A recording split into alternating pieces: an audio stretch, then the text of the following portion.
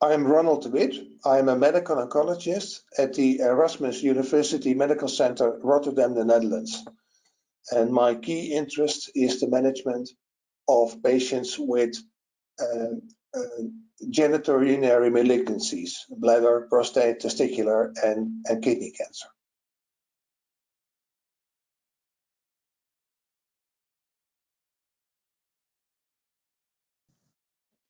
Well, PSA is a reliable surrogate measure, but it doesn't always pick up the course of the disease.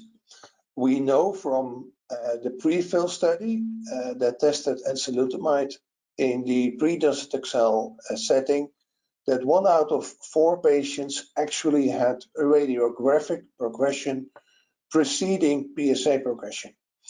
And in a post hoc analysis that we presented at the ESMO last year, this was a post hoc analysis using the database of TAX327, Venice, and Verstana.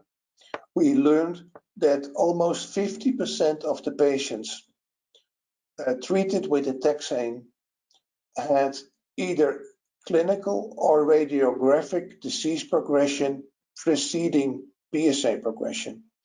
So we need to continue regular imaging, especially in a patient who develops symptoms, and not rely on PSA changes only.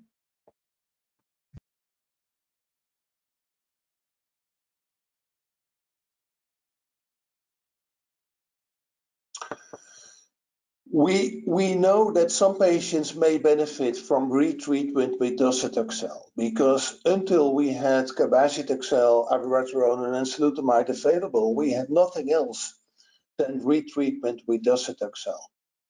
But there is no evidence of any survival benefit by retreatment. So you may have a PSA decrease, but they typically tend to be pretty brief.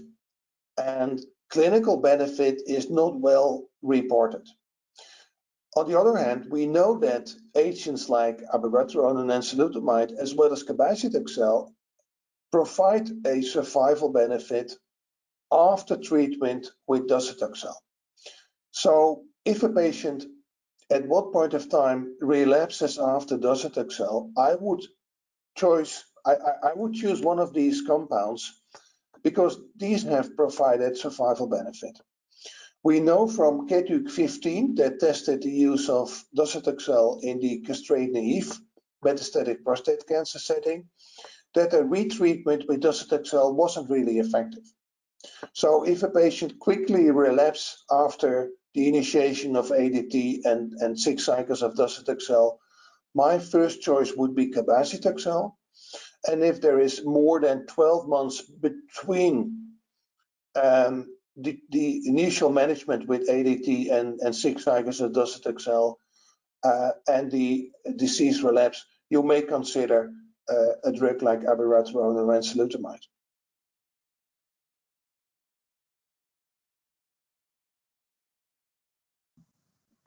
Well, the main topic in my presentation is to present the data of the CARD study.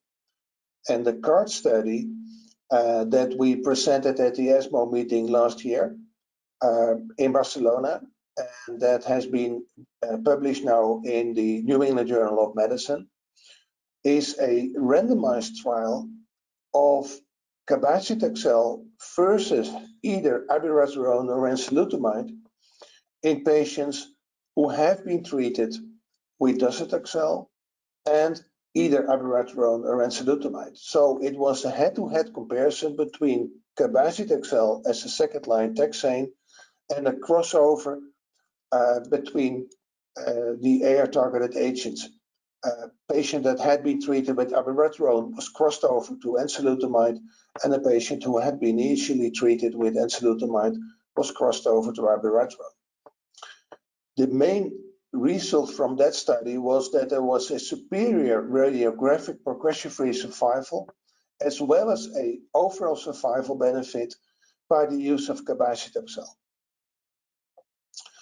And I think that the study clearly shows that in patients who have been treated with docetaxel and one AR targeted agent, it is by far better to use cabazitaxel as the next line of treatment rather than crossing over between AR targeted agents.